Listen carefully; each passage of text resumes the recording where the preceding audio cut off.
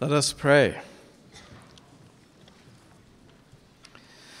O God, source and ground of all being, O love, who moved the sun and the other stars, O merciful and compassionate, be present with your blessing as we honor these men and women who have heard the call to work for the health and well-being of their fellow human beings. As this great university has taught all her children always to be grateful for who they are, grant that they may always be true to themselves and their convictions, always with humility and an open spirit, that they may continue to learn, to grow, to develop, and so to be a blessing to their patients, to their teachers, their families, and to all the world. We ask this of you who live and reign forever and ever. Amen.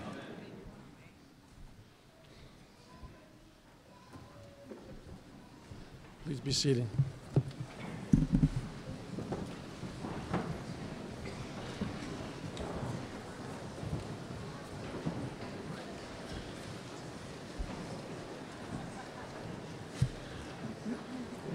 Good morning, everybody.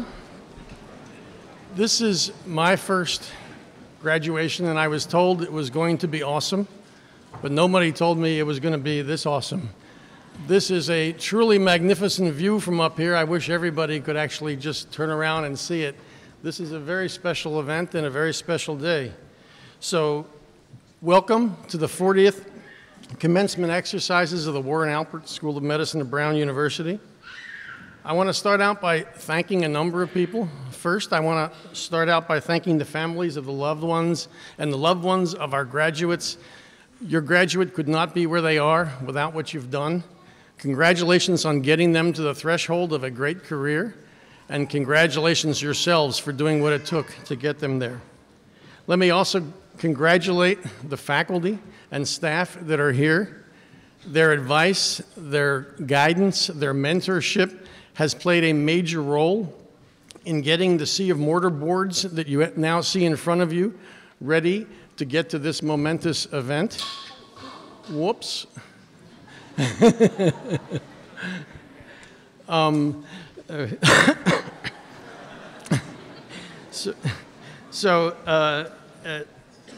the faculty and staff, look around. This is your legacy. And the legacy that you're sending out today will continue to do good things for years and years to come. Let me also acknowledge and thank 3 former deans that are in attendance today. Dean Stanley Aronson,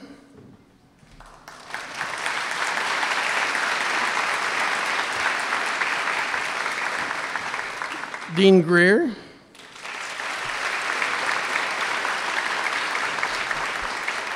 and Dean Besden. Thank you for coming today.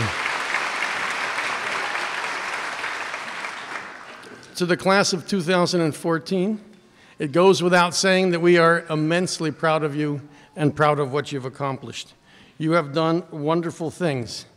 You have done wonderful things academically, and from the video that I saw at your match day, you've played hard very well as well. You clearly have captured all the aspects of what it's like to be the wonderful people that you are, and we're very, very, very proud of you. You've got immense knowledge, immense compassion, and we're thrilled that you're at this very important time in your careers. You're going to soon walk out the door, and you're going to be charged with very serious things. You're going to be asked to take care of the sick. You're going to be asked to minister to the less fortunate. You're going to have people coming to you for advice and telling you all the intimate secrets of their lives. These are big challenges. These are big responsibilities.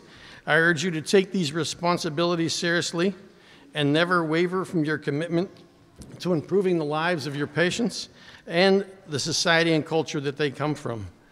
As always, you clearly need to listen to your patients. They have a great story to tell you. Now, every commencement speaker wants to go down off the podium having made a number of takeaway points, and I am no different. So there are 3 points that I want to make today for the graduates, their loved ones, and everybody here. The first is remember where you came from and how you got there and who helped you get there. On days like this, I flash back to my own graduation from medical school. Like all of the graduates today, I was very excited. My parents were very excited. But probably the most excited person in the room was my grandmother. My grandmother had grown up in northern Greece. She grew up in a place where women didn't go to school. She had had no education. She grew up at a time when war was imminent. She grew up at a time when the economics were horrible, and she knew she had to do something. She found herself a single mother with 2 young children and no way of supporting them. She took my father and my uncle. She went down to the port city of Patras in Greece, convinced a tramp steamer to take them to Ellis Island, and off they came to Ellis Island. In Ellis Island, my grandmother looked at my father and realized he had developed a rash on steerage ride across on the boat. And at that point in time, when you got to Ellis Island, if you had anything that even remotely looked like an infectious disease, they put you on the boat and they sent you right back. So my grandmother took my uncle, sent him for 2 physical exams, gave 1 set of papers to my father, walked them out the door at Ellis Island, and came out into the United States.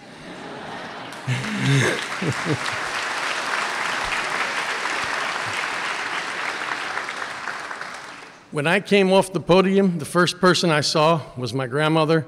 I put my mortar board on her head. I gave her a big hug, and she looked at me and she said, "You may be a doctor, but I'm a professor."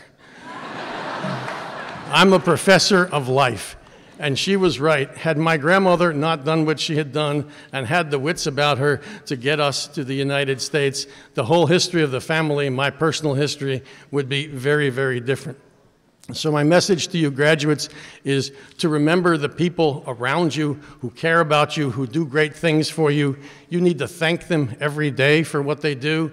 And you also need to pay back their kindness by passing it forward, doing the same thing for your loved ones, doing the same thing for your patients, doing the same things for everybody that you meet. The second point I want to make is to remember that this is not the end, this is the beginning. You've been through 4 arduous years of learning, but you have an immense, more challenging time to come. You're about to enter a treadmill of new knowledge. You're about to experience things that you've gotten glimpses of, but you've never done them quite the way you're going to do them in the next couple of years. You've got to take the next couple of years to find your passion. All of medical school, all of your internship, all of your residency is about finding your passion. You've got to get to a point where when you wake up in the morning and you come downstairs and you're about to walk out the door and you say, for the next 8, 10, 12 hours, this is what I'm going to do. Whatever X is, it better put a smile on your face. And if it puts a smile on your face, you found the right place for yourself, you found your right niche in society, and you've used your medical school time, your residency time, and all your training appropriately. The last message I want to make is one where I think, to me, is a very important one as well, and that is I think it's incumbent on you to improve medicine. I would strongly suggest that it's the obligation of every graduate to do something during the course of their career that improves medicine, improves the care we provide in one manner or another. I told you the little story about my grandmother and graduations. Let me tell you a different story. There was a patient that I had as an intern named Nick D'Alessandroni. Nick D'Alessandroni had a disease called idiopathic pulmonary fibrosis. He was admitted to the hospital with what we now think of as an exacerbation of IPF. And he looked at me and said, "Do you have any treatment for me?" I smiled at him, told him we would do the best that we could, and we did what we did at the time, which in retrospect we now know was nothing at all, even though medicine was involved, and eventually Nick died a very difficult death. I took Nick's death hard as an intern, And I committed myself at that point in time to spend a good bit of the rest of my career trying to understand idiopathic pulmonary fibrosis and trying to come up with new therapies for this disease. So you can imagine last week when at the American Thoracic Society meeting, for the first time ever, 2 new drugs were announced that both prolong the lives of people with idiopathic pulmonary fibrosis. Myself, everybody who's worked in this area, had a bit of a tear in their eye because we now do have a new treatment that we did not have before.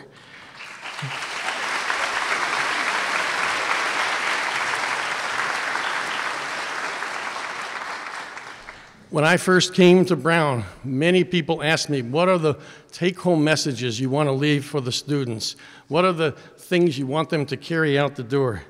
Well, I would tell you that I think we owe the best that we possibly can for our patients.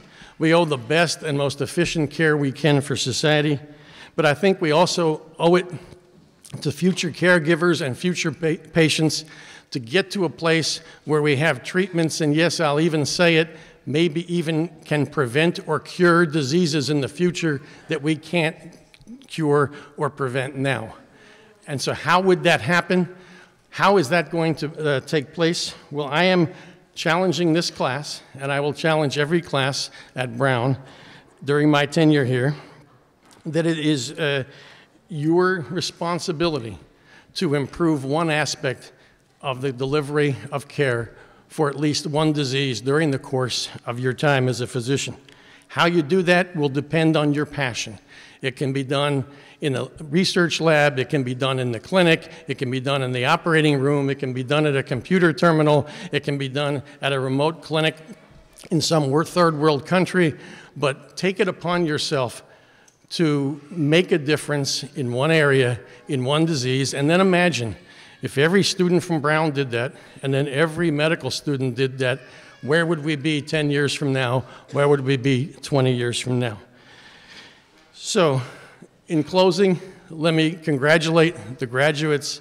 Wonderful, wonderful day. Enjoy this day. Smell the roses. It's a very special event. To the families, another wonderful thing. It's a very, very special event.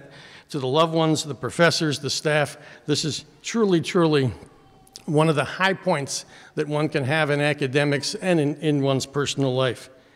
But my last message to the graduates is to remember that wherever your life's journey takes you, you'll always be a member of the Brown family. You'll always be part of the Alpert Medical School community, and we will always be there for you. Go out, enjoy, have a good time.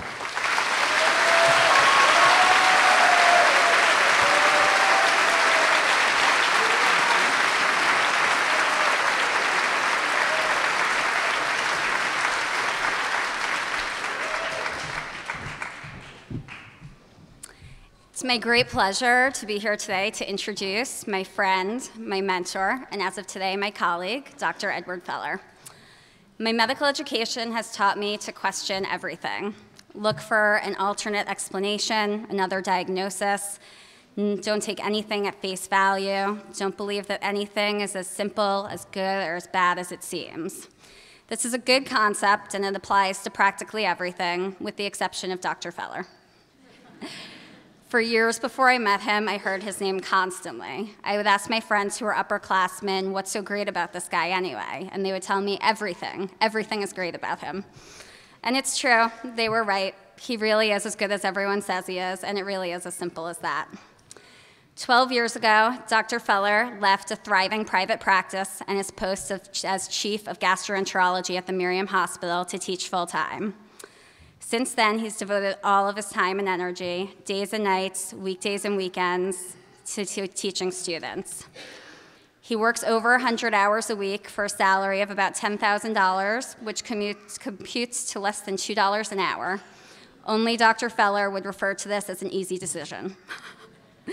Since then, Dr. Feller has co-authored 226 papers with medical students and started many more on the research that will become the basis of their future careers.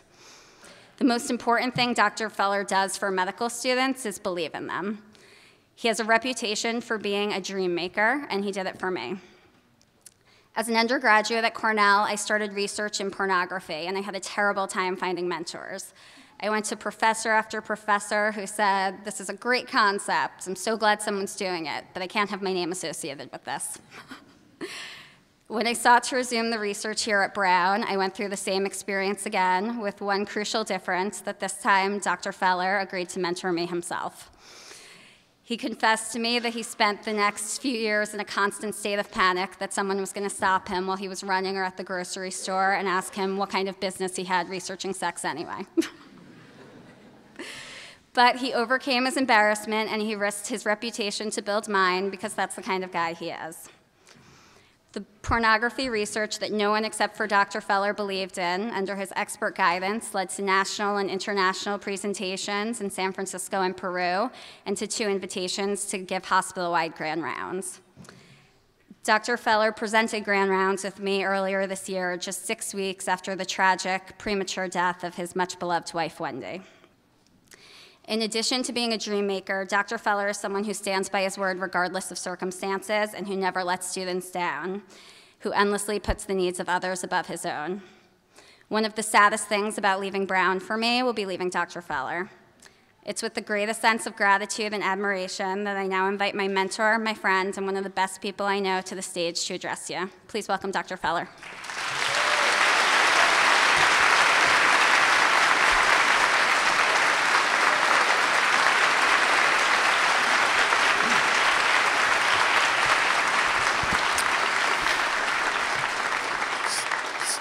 So first of all, to the class of 2014 and 2015, here in this church, I'm sitting next to Alex Meringue, and you're not. Dean Elias, colleagues, families, beloved students. I should explain the pornography, but I'm still experiencing some performance anxiety. That wasn't a joke. So my subject is connections, the sacred space of shared experience or an abyss, an impassable chasm that separates us. So connections matter to us and our patients. My internship, first day, a newly arrived first admission. A 32-year-old woman admitted with newly diagnosed acute myeloid leukemia. She liked being called Violet. She rarely had hospital visits. This was Montreal in July. No air conditioning, steaming, an isolation room, repetitive gowning, gloving, hat, enormous non-breathable mask with eye goggles. I spent endless hours with Violet in that room. Chemotherapy, blood draws, transfusions, and it is the memory of my first month of internship.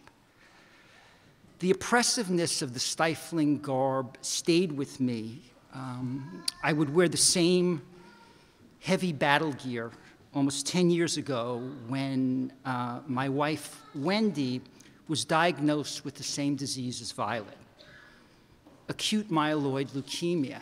And in the early days, she whispered to me, will you stay with me if I'm scared at the end? Then we cried, and after a decade of hospitalizations, uncounted infusions, clinical trials, and horrid diffuse graft versus host disease, which killed her so few months ago. But back to Violet. My ward month ended, off to a different hospital. Violet was discharged 2 days later. 2 months passed, a phone call. Violet is in the hospital, marrow full of blasts.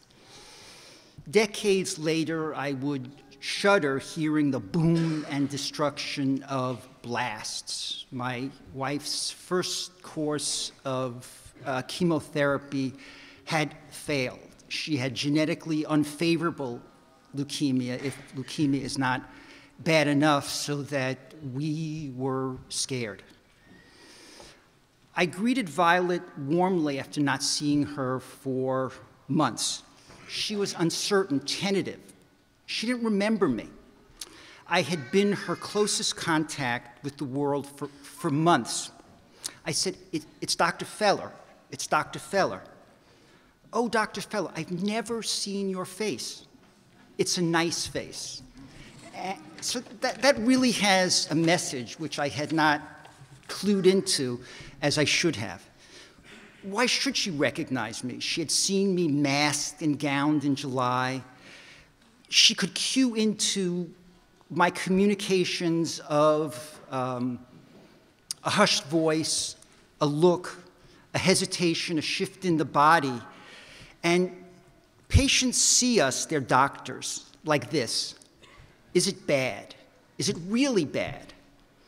Hidden behind the pajamas or Johnny is someone like Violet. I hope I held her hand, but I doubt it. After a while, an uncomfortable goodbye, my empty and stupid good luck. Good luck. Not I'm so sorry that you are dying. You are a nice woman. I like you as a patient and a person. Violet's disease would kill her within days. I'll visit soon. I was clueless. Then the dreaded, thank you, Dr. Feller. But I had done so very little. I wasn't smart enough or kind enough at that time to understand. But that comes later, as our graduates will discover. I went home to a lovely wife and a 6-month-old son, somewhere there, who would later receive his MD degree in this room. I didn't visit Violet over the weekend, too busy with my life. On Monday, her room was empty, her bed neatly made. There was no indentation even in the bed to mark her presence there. Violet was dead, and I didn't really understand that I had deserted her, which I had. I heard kind remarks after Wendy's funeral. I can't imagine what you are feeling. Also said to returning war veterans, grieving mothers, or to a friend who failed an exam. But so many of us here, you, the unknown person who's sitting next to you, have experienced horrors, terror, grief. Perhaps not the horror of war or the loss of a loved one, but we all live and life does smack us a lot. So Violet is you or me, us. The problem with grief is that it becomes incommunicable when we fetishize it, as has been said about returning war veterans. But I believe, and you have to believe, I do have the tools to start to understand your loss, your grief. If not, the sacred space of connections becomes an impassable abyss. There is no entrance for others as there is no exit. Feel your patients' lives. It takes time, and I learned it painfully, but I think I learned it well. Always one disgruntled student. I think I know who that is also. It was September 2004 when Wendy got sick. The CBC was horrifying. I remember clearly I was having lunch with a medical student. Just a beautiful day, and I got a phone call. So I got Wendy, we cried and jumped into the void. Will you be there if I'm scared at the end? She said again. I want to say that the blurb for my talk is sanitized. I graduated the only school I was accepted to, the University of Pennsylvania, with a 2.2 grade point average, rejected from thousands of US medical schools. Dear Mr. Edward Feller, we are sending you 2 rejection letters. The second is if you decide to apply next year. I wanted to say that I put a few jokes in here as speed bumps. I'm not certain that I will be able to hold myself together, so I thought the speed bumps would slow me down a little bit. I went to medical school in Dijon, France, with a bit of high school French. After 2 years, Wendy and I got married, flew to Paris, and then drove to Dijon. We got there, and the first thing I learned was that married 2 days, I had flunked a year of medical school and had to repeat the entire year. So Wendy and I sort of sealed together. You have to trust each other, and you have to grow together, and you have to sort of know, I won't back off, and I know you won't either. We endured. Wendy, later a stage actor by profession, supported us by singing in cafes and small nightclubs as I listened, studying with a flashlight. It was the best of times in many ways. Recently, I was invited to dinner by young medical student mentees and friends, the ladies three, Mama, Zajana, and Jaga. Why don't they have real names? I mean, I don't know why. But I love the evening, and my point is that, I mean, I live alone with noises and memories, and dinner with wonderful students, friends, was a joy. Thanks for adopting me, I wrote in an email, which was apt and an honest reply. In reply, I got protestations. No, it is we who owe you a lot. It was an honor.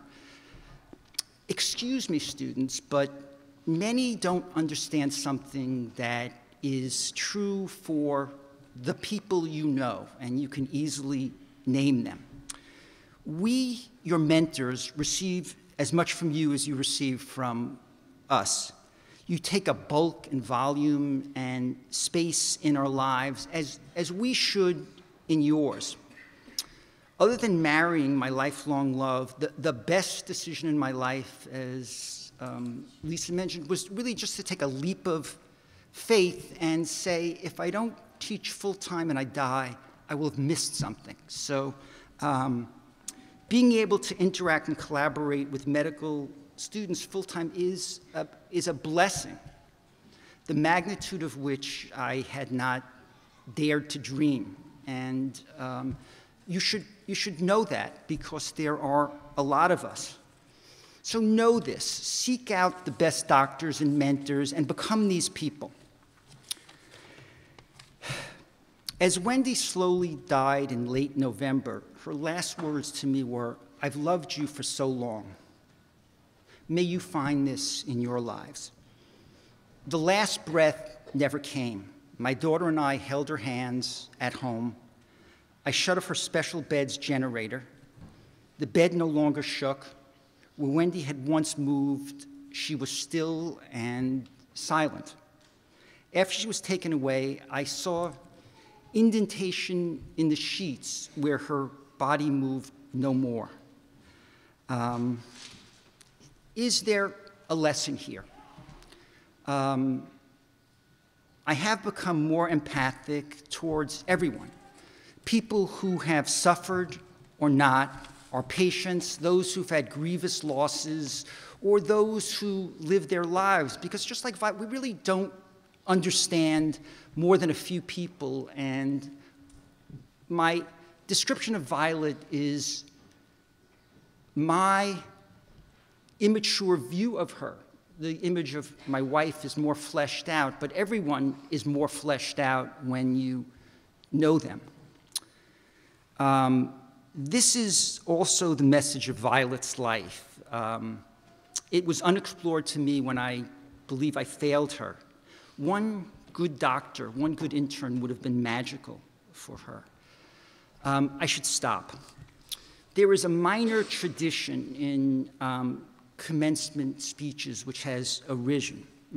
So final advice. This is to parents. I want you to know that the last teaching your children will receive before they receive their MD degrees. It is very important to have a lot of sex. Thank you.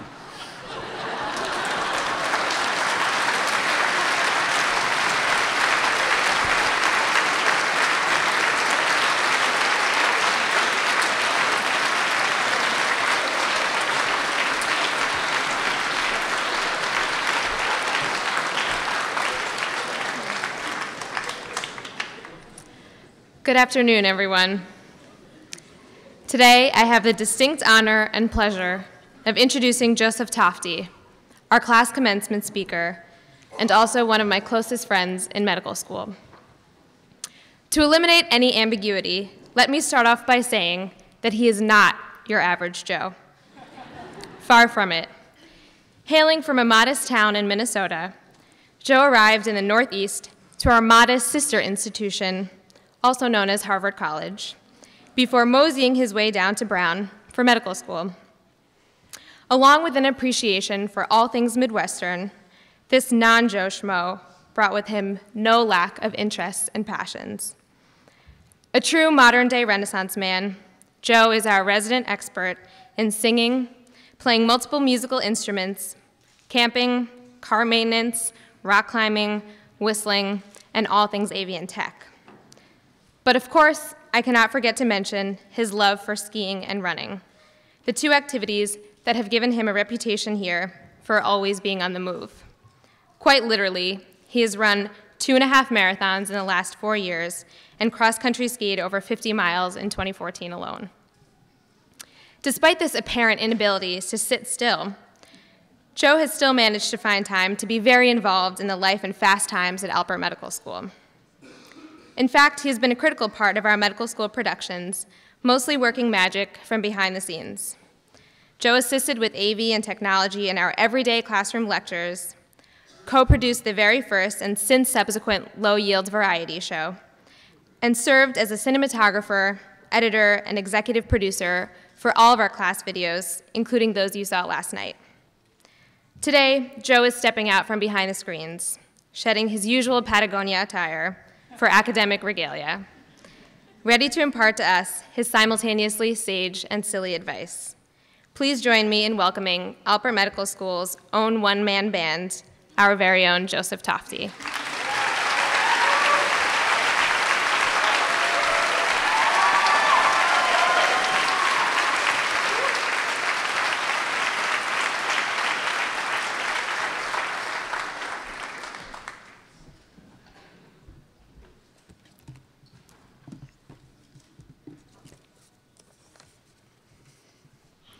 Thank you so much, Sheila. That was a wonderful introduction. Hello again, everyone. Welcome to graduation.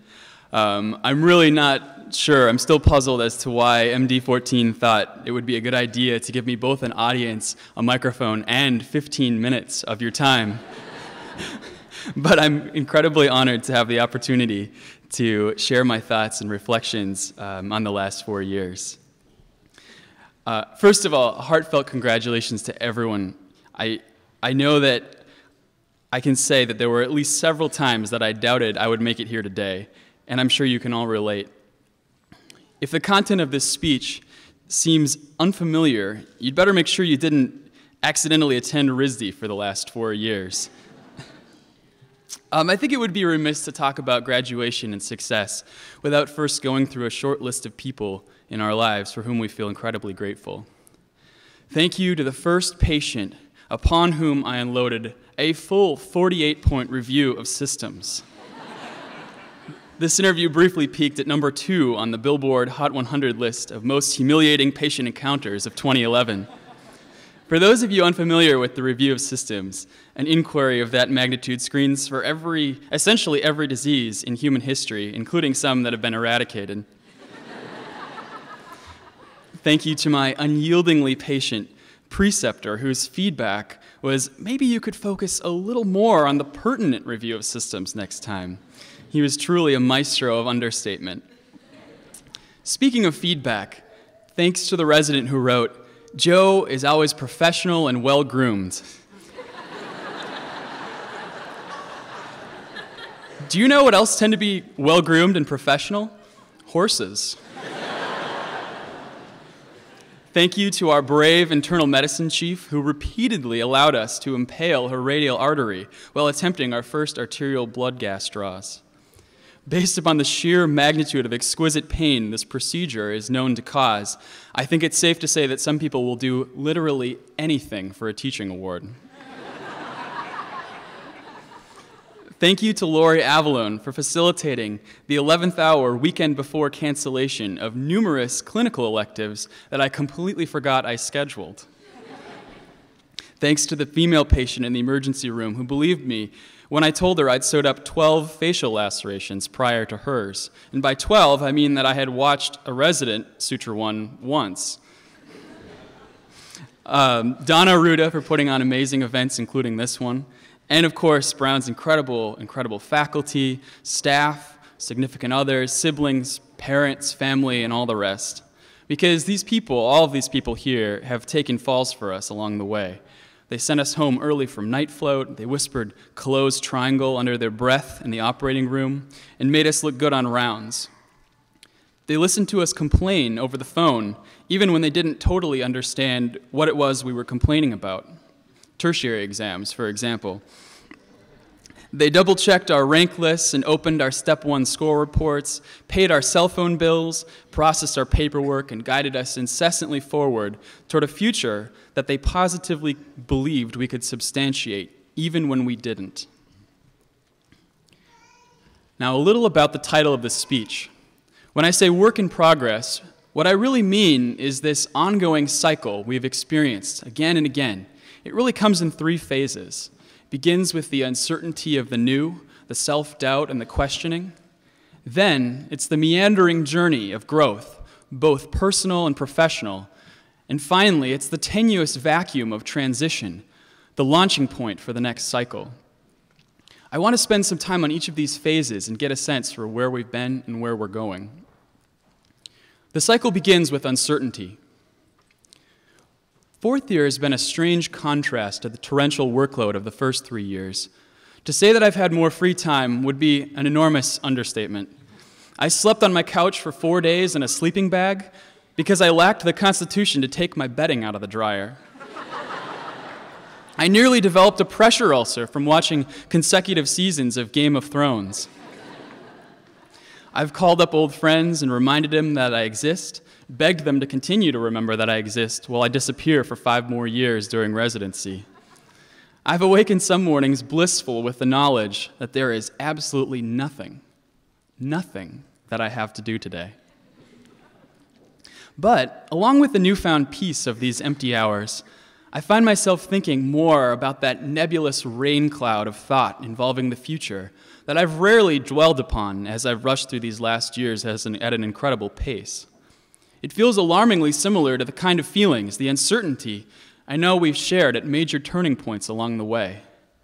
The summer before med school started, board exams, starting rotations on the wards, applications and interviews and so on. And those same familiar questions have started to echo again. How will I find the time? What if I don't succeed? Is this what I want? And do I love what I'm becoming? It's strange because I really didn't expect the new confidence that comes with the accomplishment of graduation to bring these new doubts and insecurities. Let me share a story with you. During our endocrine block of first year, I got back late from the library, backpack loaded down with reams and reams of lecture notes. Do you guys remember those? They're all iPads now. There was this 4th year student crashing on our couch for graduation, getting ready to go out and do 4th year things with some of his 4th year buddies. He eyed my heavy bag and my stressed body language and smiled and got this far-off look in his eyes. Listen, man, he told me, I don't know how to say this to you so you'll believe me, but it's all going to work out. I promise you, it will. Don't stress too hard over this block. I know this sounds crazy, but you're going to look back and it's all going to seem totally insignificant. I immediately felt this intense feeling of relief. I spent the night eating ramen and playing guitar and catching up with old friends. Please. I looked at him like he had a third eye. What do you mean it's going to be okay? Don't you know that the honors cutoff is 90%? There's only one exam this block. How in the world is anyone going to take me seriously if I don't under endocrine? For crying out loud, is the pituitary gland. Have you heard? It's kind of important. In this cycle of uncertainty, growth, and transition, a little self-awareness goes a long way. Listen to your mentors, your seniors, and your advisors. They know you better sometimes than you know yourself. When they say it's going to work out, believe them. And of course, if they tell you you're screwed, you should probably pay attention too. The middle phase of the cycle is growth. And I mean that as both professional and human growth.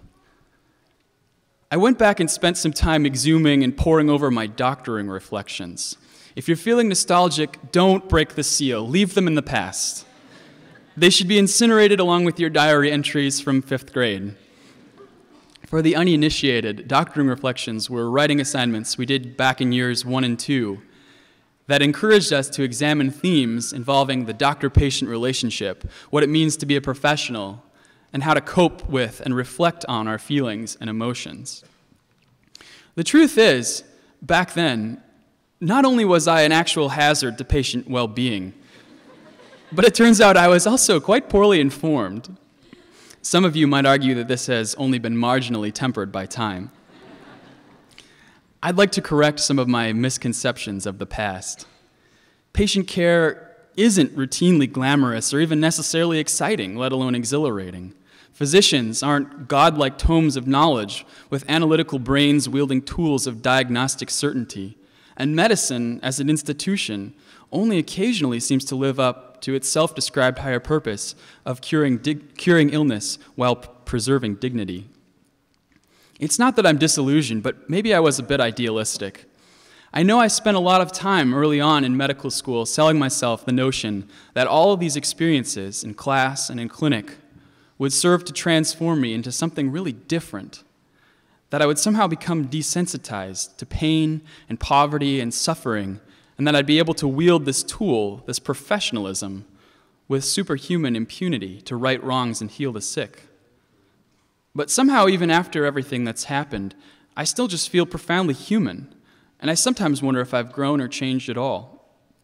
I'm young, fallible, and scared, opinionated, prone to self-doubt, and worse, gratuitous self-critique. When I think about this, I hardly feel professional at heart, even by my own standards.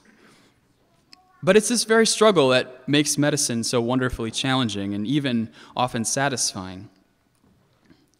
You see, I'm reassured by the fact that the layperson to professional transition doesn't have a definite endpoint. Becoming a doctor really is an ongoing process. Or in more cynical terms, your degree is worthless. I'm kidding. It's a slow transformation that grows and changes as you do and as the healthcare system does. We have to work every day to transcend the human tendencies of bias, judgment, and aversion in order to bring compassion to those without love, care to those who cannot care for themselves, and dignity to those who have none. But surely, you say, we must have changed somehow. Well, don't get me wrong. My capacity for medical knowledge has hopefully increased. I'm better with my hands and organizational skills. I can write succinct clinical documentation, perform a deft medical interview, and gather information, but never routinely a sexual history. And perhaps irreversibly, my self-perception has changed. It's damn near impossible to go through the machine of medical education and not develop a deeply rooted, immense respect for the complexity and vulnerability of the human body.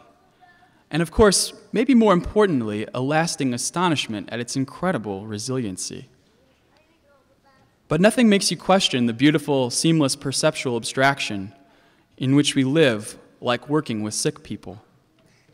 I look at myself in the mirror and I think about the fragility of skin and the delicateness of bone. I try to imagine each of the body's systems synchronizing and pulsating together, the kidneys filtering, muscles tensing, the ventricles pumping, and the ions whooshing through my neurons. On the good days, I'm in total awe of the complexity. I'm fascinated by the beauty of the organization, the sophistication of the systems.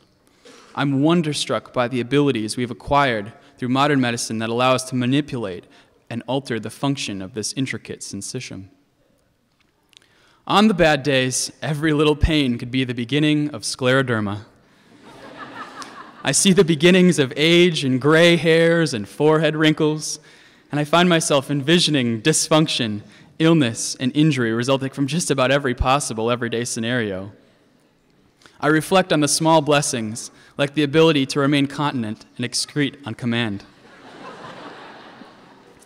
I guess I'm fallible and human after all, but my perception of myself and the world has undoubtedly changed forever. And now we've finally reached the last phase of the cycle, the transition. I know I've felt it these last few weeks, this incredible sense of inertia holding me in place, grasping at the minutes as they tick by like I'm walking through wet cement. I think it may be self-induced. I've pushed back my meetings, been late to every function, and felt unable to accomplish even simple tasks. I'm sure you all can relate. I'm embarrassed that I so lack motivation, but it's more than that. I think it's a reaction to the feeling I get when I think about the last 4 years. It's what my parents meant when they shook their heads and said, "You kids sure grew up fast." It's the blur out the window of the bullet train as it accelerates forward, faster and faster with years blipping by like light posts. I find myself trying to hold on this dizzying ride, to draw out each moment a little longer, to drink in the sensation of the now. It's not fear of the future or dread of change, but more the love of the simple comfort of the status quo, the serenity of established ritual and routine, the places, the friends, restaurants, streets, running routes, and libraries we've come to know so well. We've all started over before in new places with essentially new lives, and we know we can do it again, but it doesn't make leaving our homes or our routines any easier. Maybe it's just futile rationalization, but I have to take some solace in the fact that we're battle-hardened now. We have scars, hopefully not from a needle stick on a Hep C patient.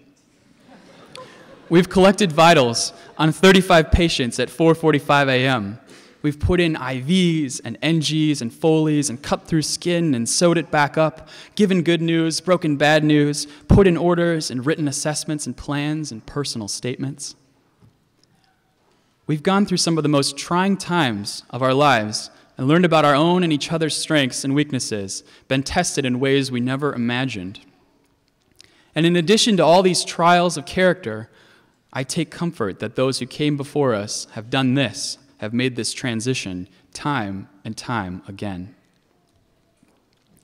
And so, in looking forward to the next new cycle, new uncertainty, new growth, and new transitions, I'm going to take that fourth year's advice to heart. A little healthy fear of failure goes a long way, but only when coupled with the perspective that keeps us from losing sight of what success really means. You're walking out of here with an advanced degree from a great institution, and by most of society's standards, you could go live under a rock for the rest of existence and still be considered accomplished. But forget that. Success is a more fundamental set of criteria, I think.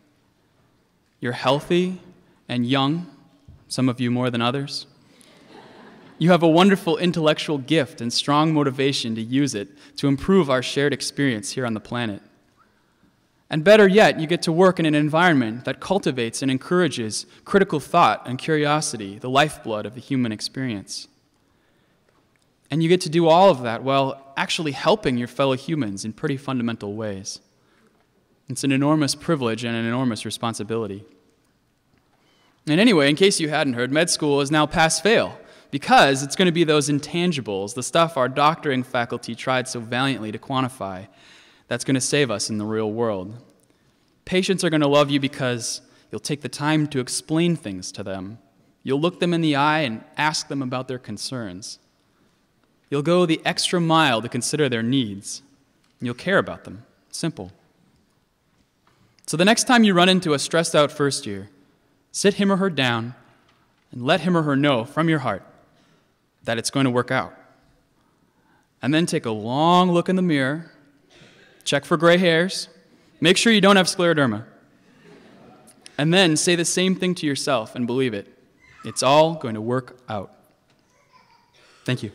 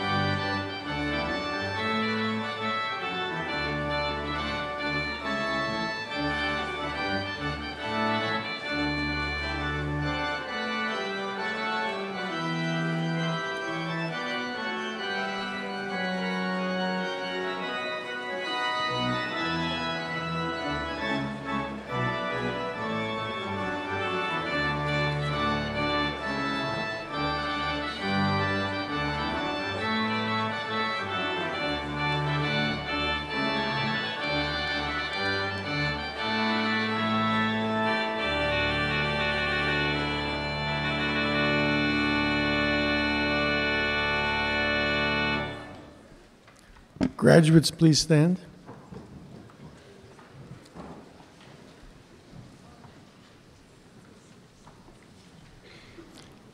It is traditional that those about to enter the profession of medicine take an oath before their peers, their faculty, and their families, pledging themselves to certain ethical principles of commitment and professional behavior.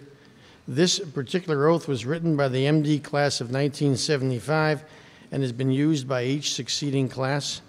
Please repeat after me. Now, being admitted to the high calling of the physician,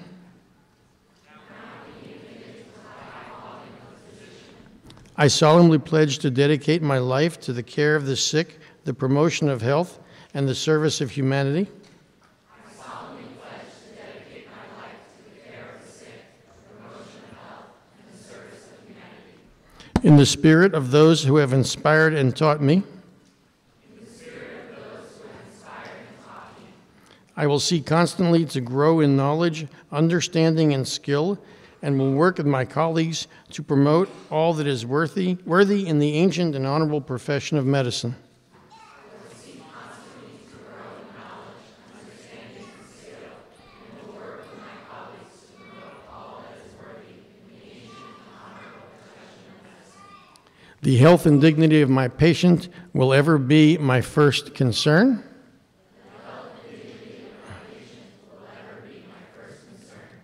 I will hold in confidence all that my patient relates to me. I will not permit consideration of race, gender, sexual orientation, religion, nationality, or social standing to come between me and my duty to anyone in need of my services.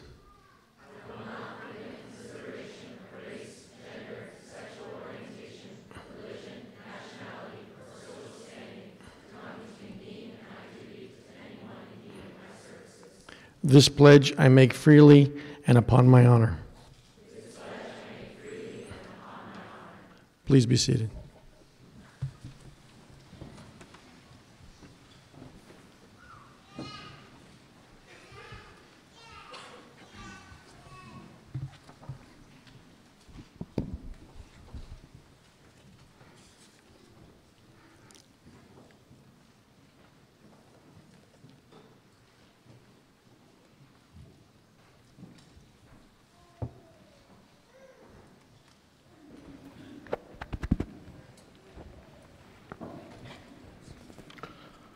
Socii honorandi, hominis quos ad gradum magistri adoneos comperimus, vobis presentamos et eos ad hunc gradum promovere liciat rogamos.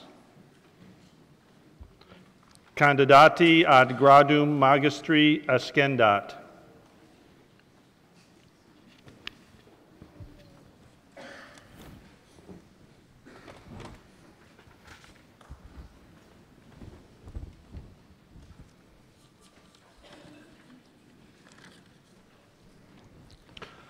Actoratati mihi comise vos ad gradum magistri admitto omniaque jura a privilegia ad hunc gradum pertinentia vobis concedo.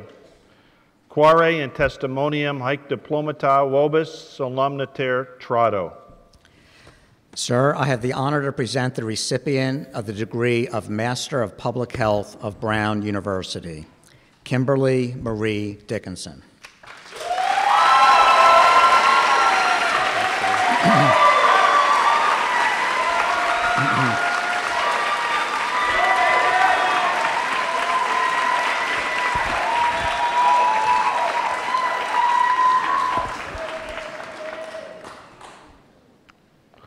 Videte igitur ut probe intergreque emolumentum rei publicae eundee inorum, et decet eos hud gradu honoratos vos gratis. Sedete magistri.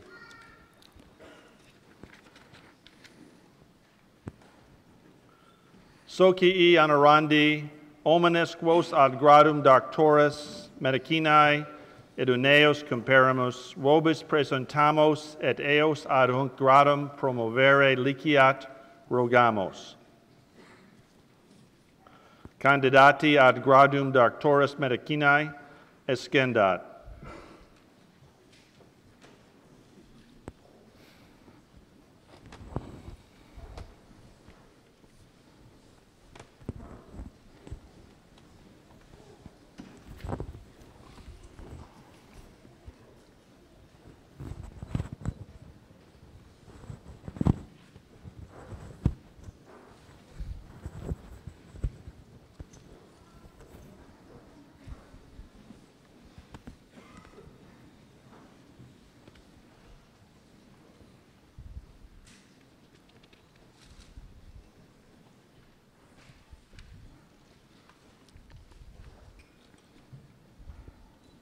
Actoratati mihi comise vos ad gradum doctoris medicinae admitto omniaque jura a privilegia ad hunc gradum pertinentia vobis concedo.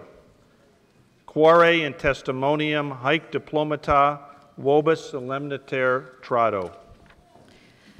Sir, I have the honor to present the recipients of the degree of Doctor of Medicine of Brown University.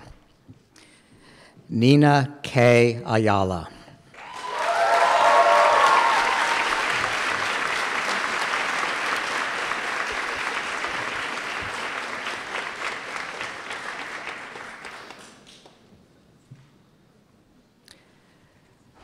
Nishe Ayub.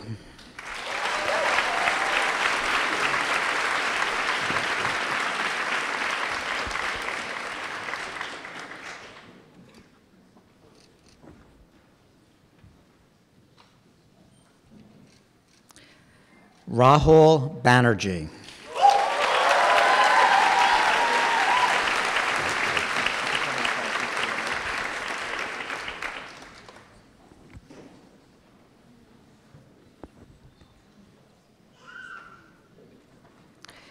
Brian Auchi Bao.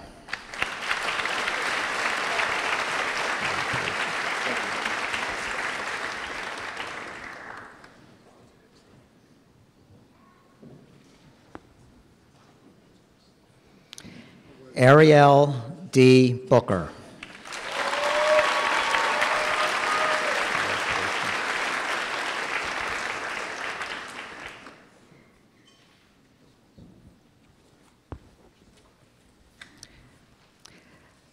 Colin William Burke.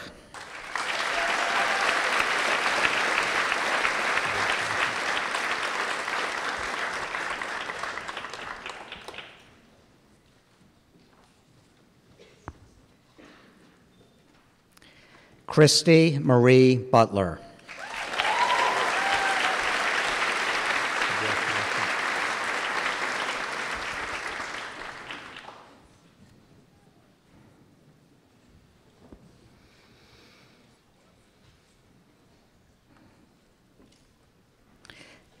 Catherine Jean Chamberlain.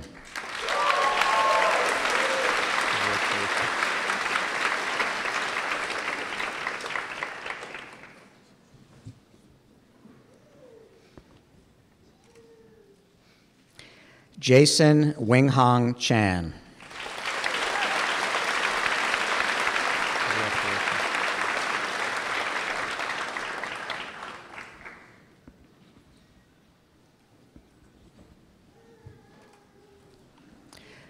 Brian Lee Chang.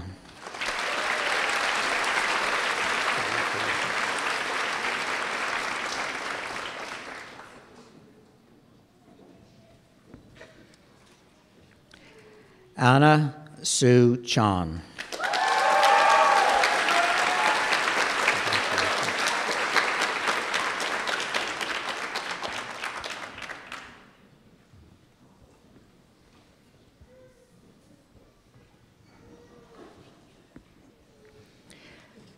Katrina F. Chu.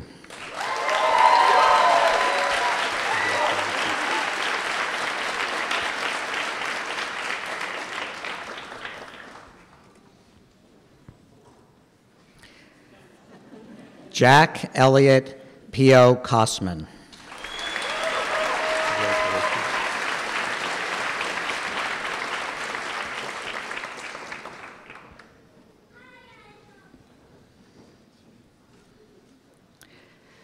Melissa Marie Cranford.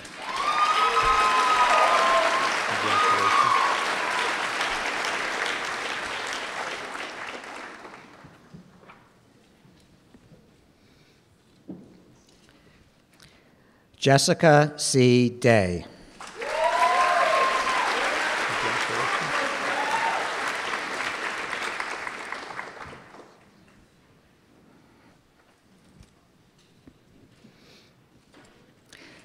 Antoinette Shawnee Dawson.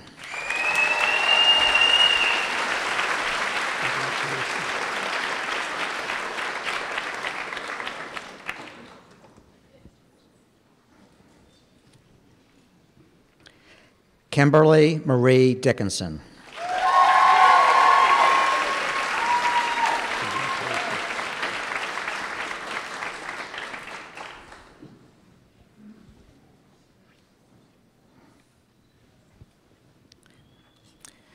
Bryant David Faria.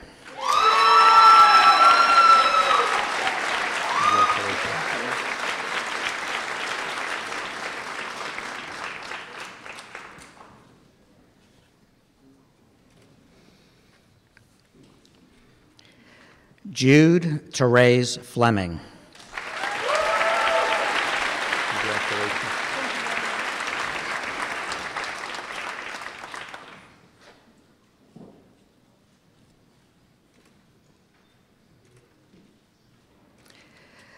Libeta Thelma Flores.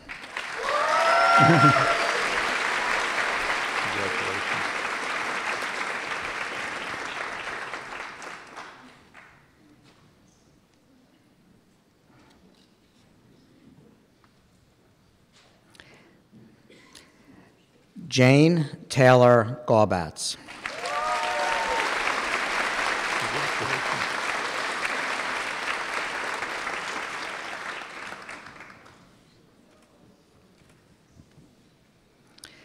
Rabi Munir Jiha.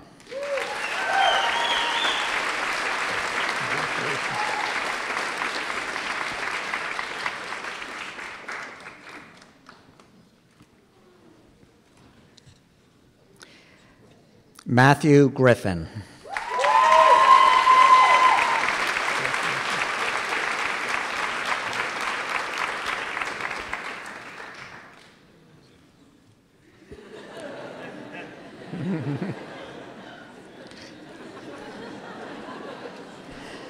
Nachiketha Gupta.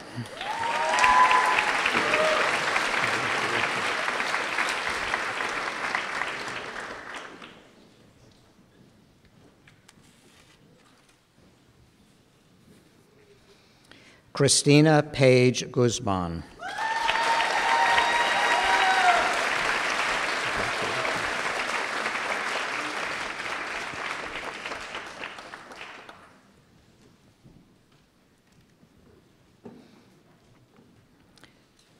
Stephen Winston Hang.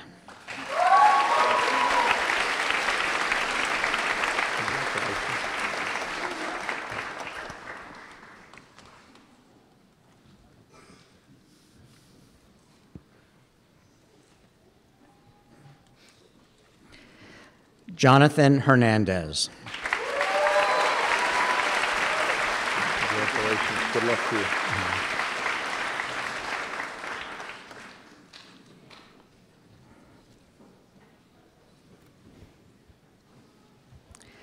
Zachary Gray Hoffman.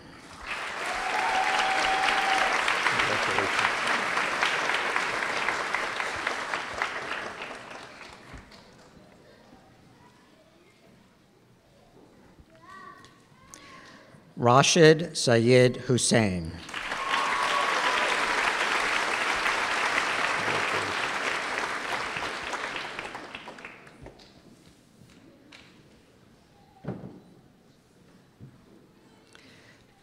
Neil Christopher Jackson.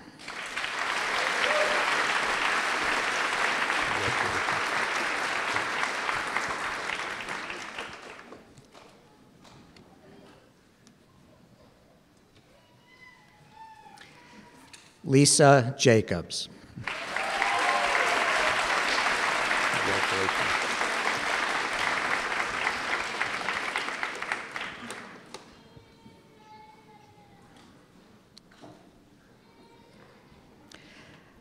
Daniel Sabito Jamarabo.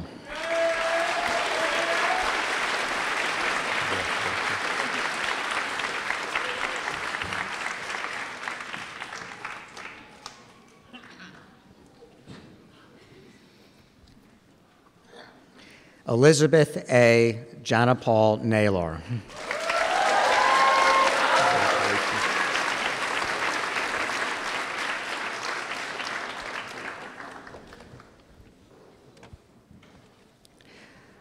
Rosa Herminina Jimenez.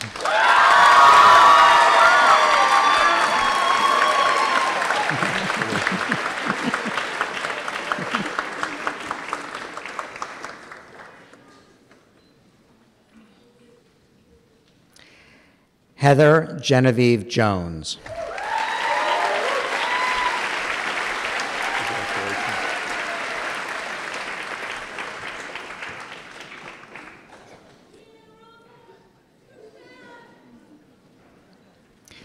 Roxana Daniela Juarez.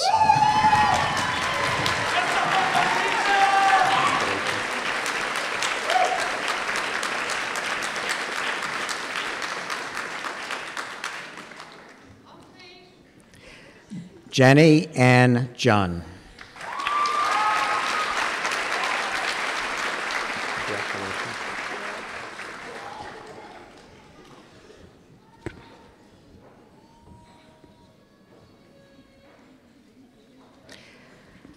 Jenna Melanie Kahn.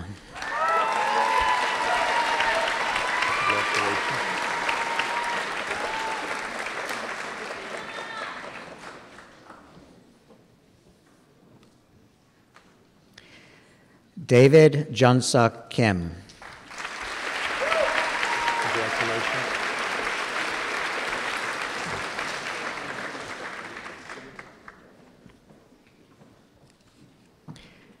Julia G. Kim.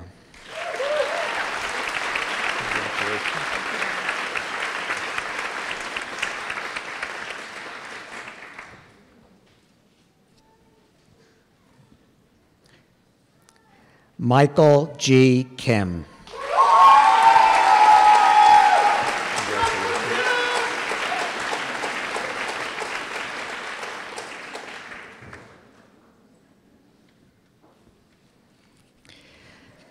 Reggie Kim.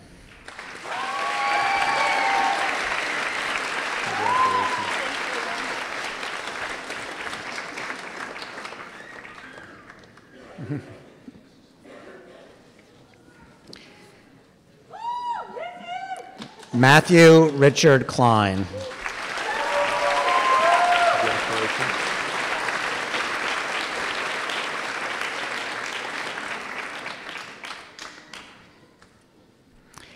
Aaron Kaufman.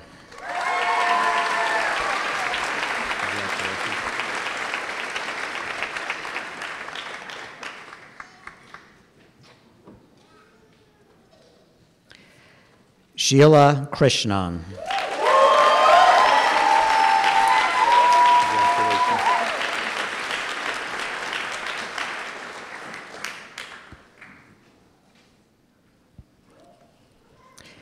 Shreyas Sanjay Kulkarni.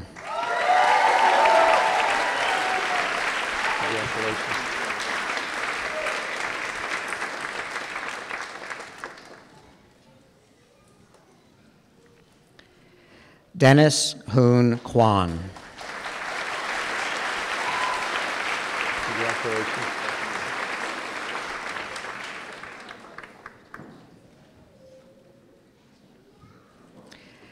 Farah Lena Laiwala. Congratulations.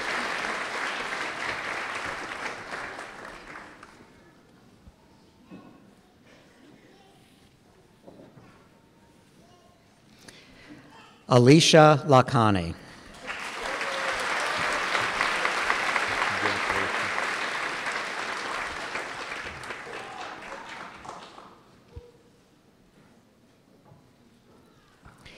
Kate Lamancuso. Congratulations.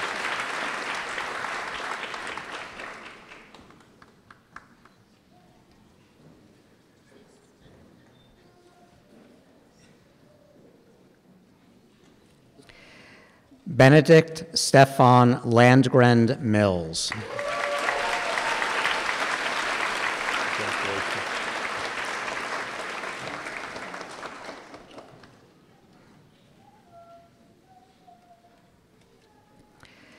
Cameron Elizabeth Walker Lang. Congratulations. Good luck to you.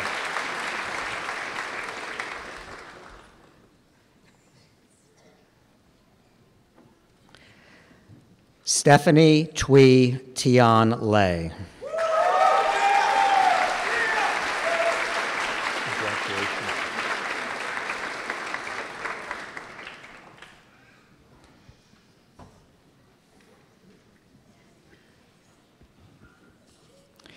Eric Lee. Congratulations.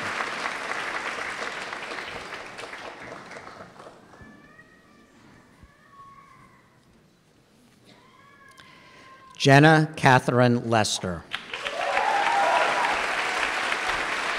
Congratulations.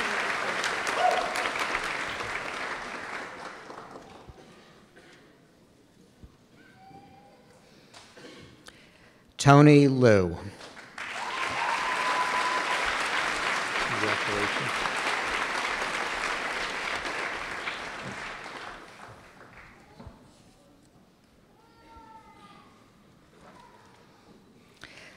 Jason Jesus Lopez. Congratulations.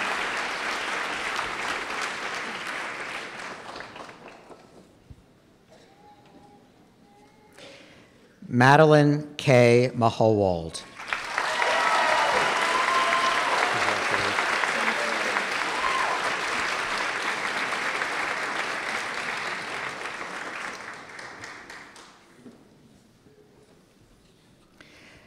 Alexis Anastasia Mancini.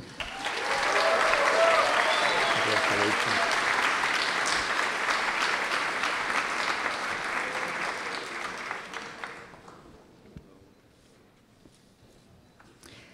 Rachel Marie Morano. Congratulations.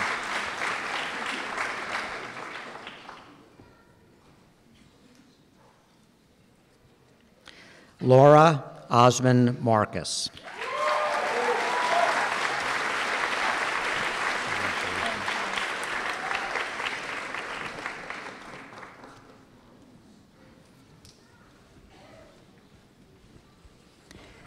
Ryan Christopher Mason.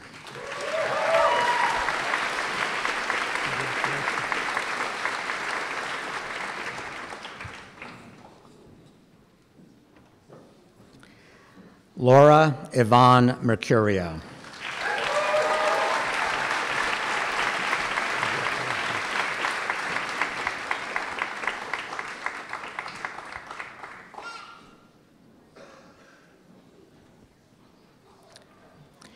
Samuel Andrew Miller. Congratulations.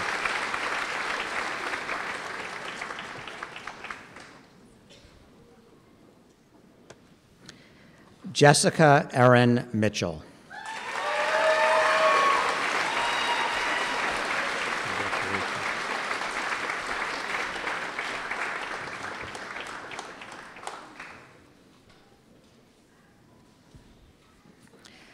John Carlos Molina. Congratulations.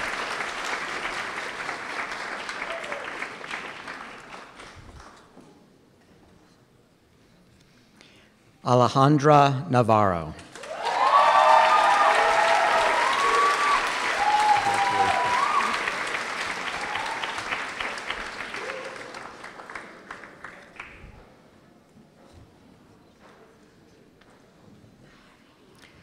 Jennifer Ann Nichol. Congratulations.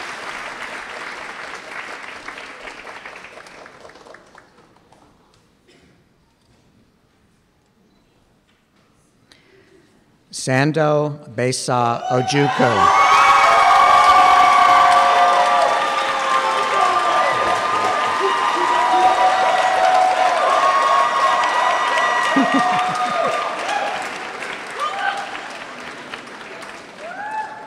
Melissa Ellen Paulin.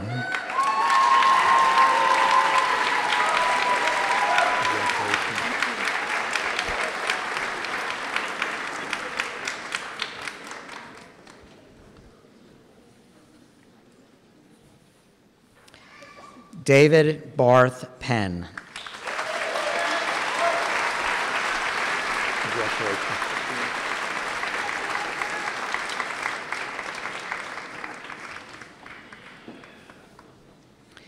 Laura Ashley Perez.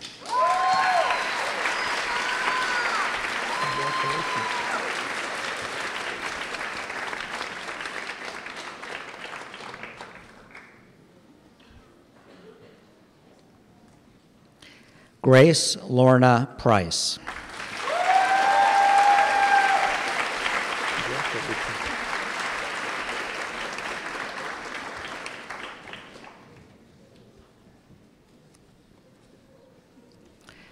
Arcady Razin.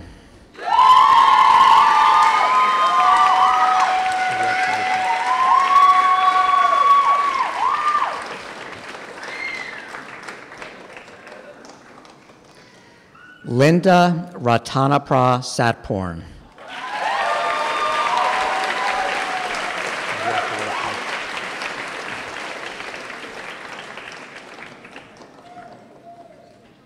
Wait, this is.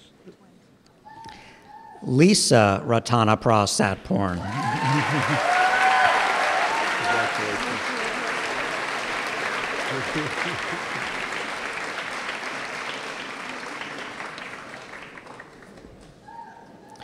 Ariana Christina Ralphie.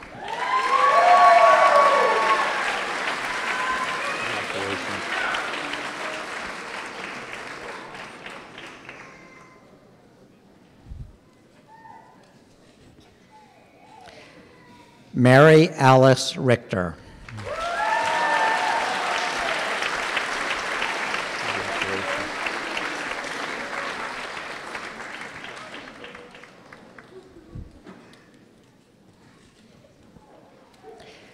Hildred Sarah Roshan. Congratulations.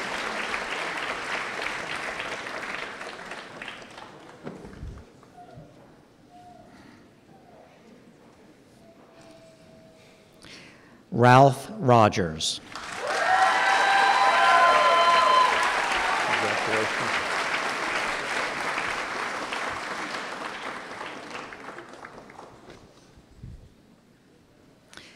Jordan Scott Sack.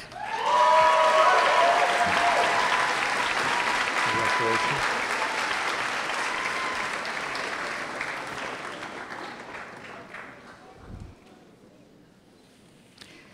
Deepika Sagaram.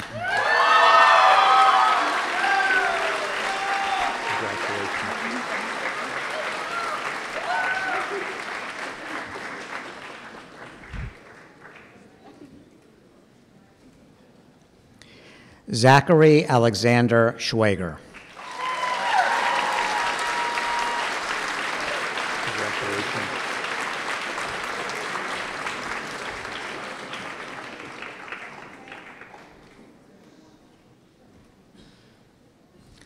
Mei Shen.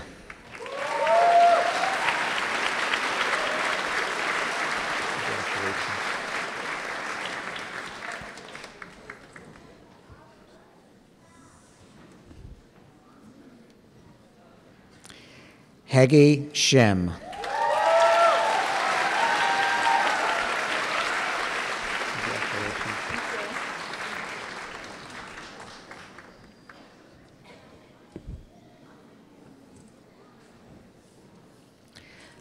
Paul Albert Schultz. Congratulations.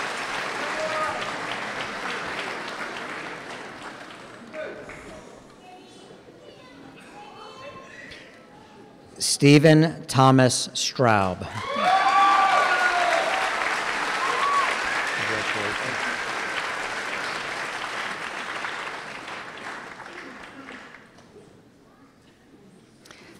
Joseph Nevers Tofty. Congratulations. Nice job on your speech.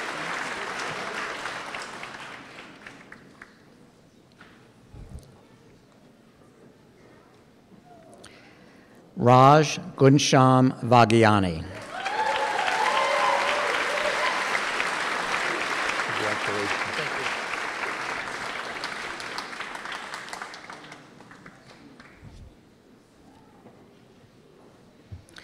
Mansi Shah Vasconcelos. Congratulations.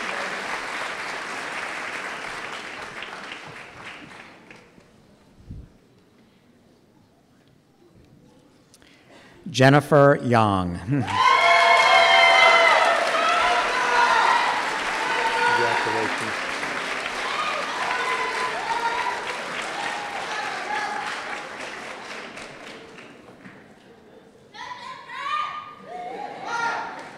Matthew D. Young. Congratulations.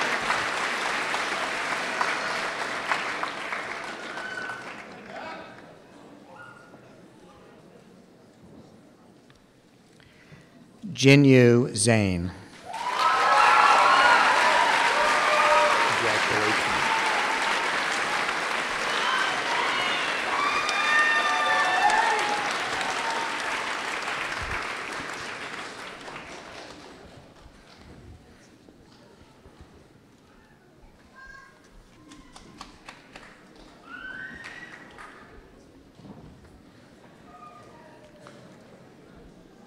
Videte igitur ut probe inter Greque in emolumentum rei publicae eiun Dei honorem ut decet eos hoc gradu honoratos vos gratis. Sedete doctores medicinae.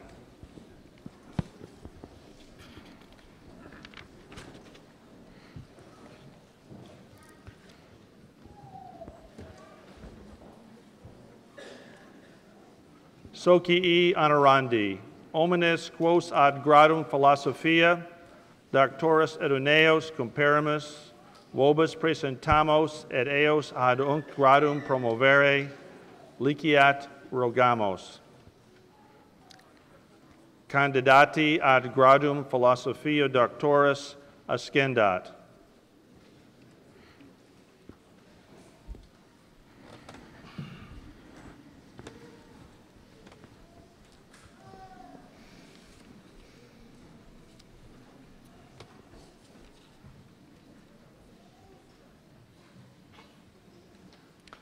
Actoratati mihi commissa vos ad gradum philosophia doctoris admitto. Omniaque jura a privilegia ad gradum pertinentia vobis concedo. Quare in testimonium aec diplomata vobis solemniter trado. Sir, I have the honor to present the recipients of the degree of Doctor of Philosophy of Brown University. Brian Auchi Bao.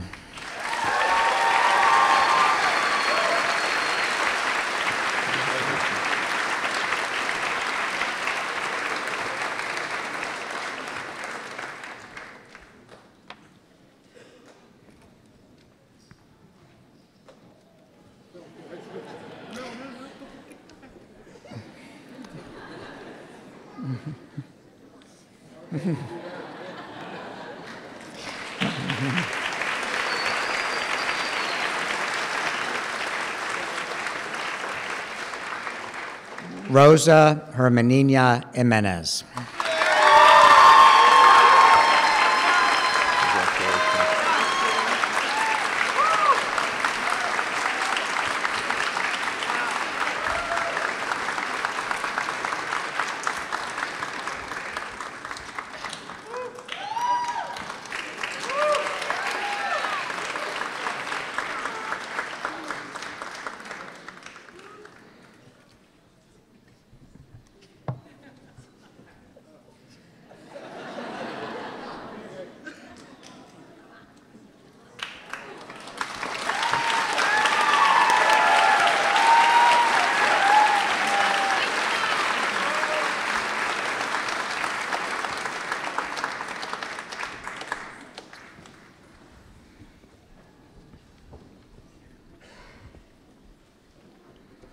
Videte igitur ut probe intergeque in emolumentum rei publicae eiun Dei honorem, ut decet eos ut grado honoratos vos gratis, sedete doctores in philosophia.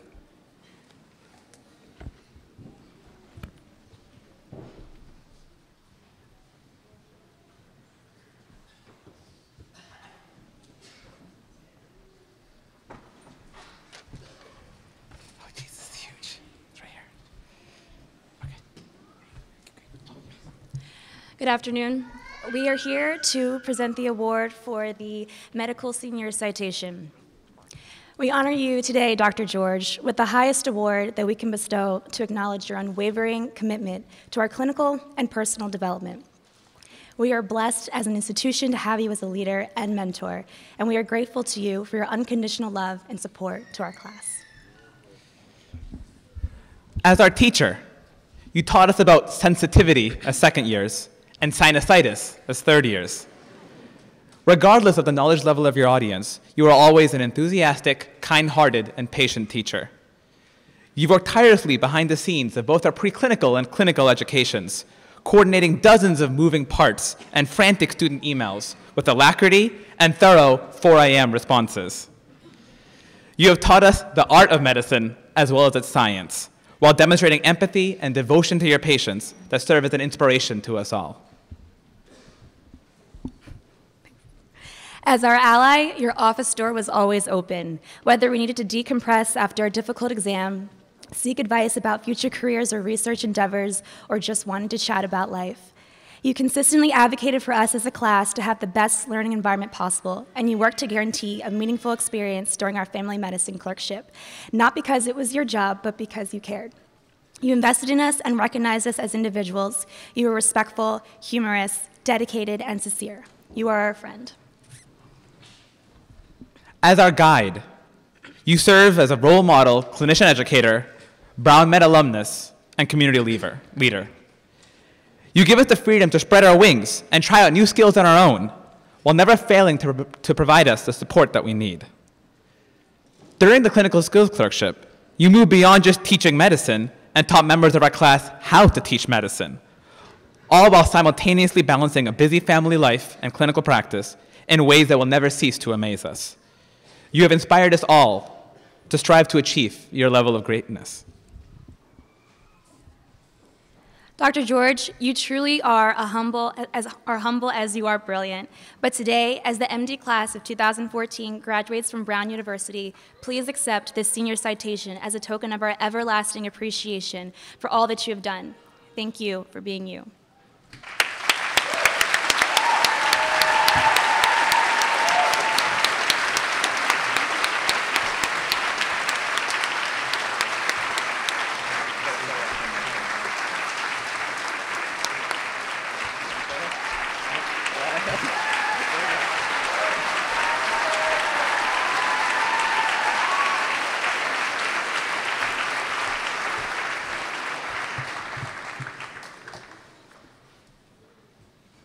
So I'm truly humbled to have the honor to be delivering a closing blessing to this esteemed group of people. I'm moved to find that the three-part blessing that I chose, 3 lines from the book of Bamidbar, the 4th book of the Bible, of the Torah, Numbers in English. This blessing, these 3 parts are very closely paralleled by the words with which Dean Elias opened us. So the first part of the blessing, which we're actually going to recite together somehow in closing, but I'm going to read them in translation right now and interpose them with the words of Dean Elias. May God bless you and keep you. Sometimes translated as protect, but keep you. And in the words of Dean Elias, remember where you came from. May you be kept. May you keep your identity in the midst of all the service that you're going to now go out in the world to do. May the light of God's face shine upon you and bring you grace. His blessing was, may your work put a smile on your face. May you find your passion.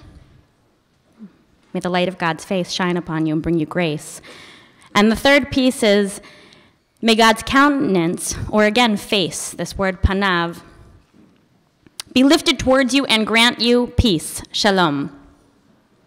The last part of his blessing was to go out and improve medicine, to improve the care that is provided. And truly, I think at the core of this, of all of these blessings, but certainly this last one, to realizing it, is this idea of face that we found very much in Dr. Feller's words and in the words that Violet spoke that he quoted about connections mattering and about making sure that you see their faces and that they see yours, and that those are real, and that being the core, that is the core to realizing these blessings. So this blessing, it's the oldest blessing in the Bible. It's called the priestly benediction. So it was easy for me when they said I needed to deliver a benediction to know this had to be it.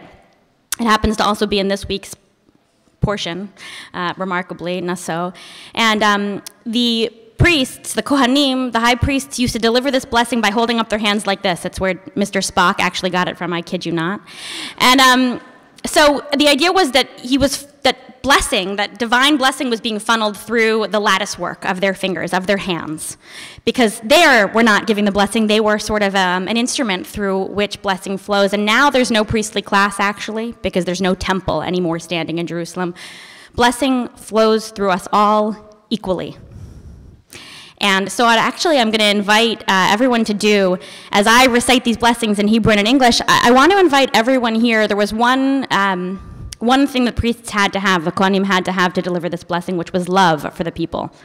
If there was somebody present on the day that they were supposed to stand up and bless, with whom they had some sort of problem, some sort of beef, they weren't allowed to bless that day because they couldn't with a whole heart and love funnel these blessings. So I invite all of those of you here who have love for one of these amazing graduating doctors. I invite you, as I invite all of these commencing doctors, to please rise. Doctors, please rise. Those who are commencing today.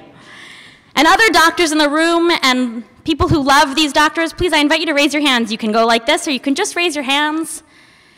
And be sending blessing, whatever that means to you, energy, amazing energy.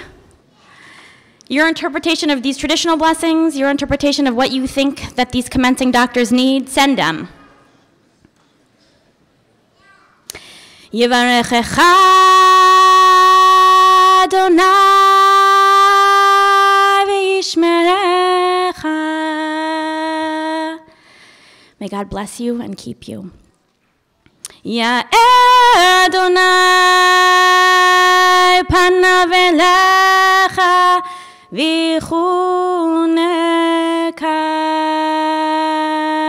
May the light of God's face shine upon you and bring you grace. Yisa Adonai panav elecha v'yasem lecha shalom. May God's countenance be lifted toward you and always grant you peace. Amen.